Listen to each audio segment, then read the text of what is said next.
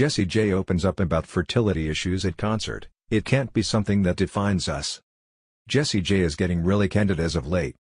According to People, the 30-year-old recently opened up to a packed crowd at her Rose Tour concert at London's Royal Albert Hall, confessing that she is, unfortunately, unable to have children of her own, something that she was told by doctors 4 years ago. It all started when the singer was announcing her hit four-letter word, a song that is written about a woman who is struggling to have a baby.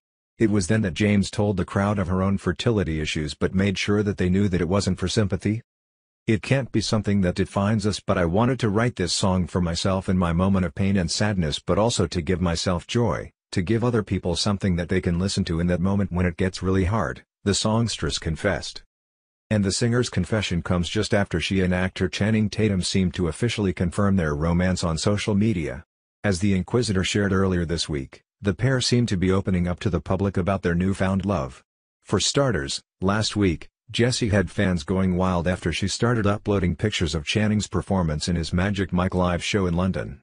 Jessie also included a sweet caption along with a series of emojis.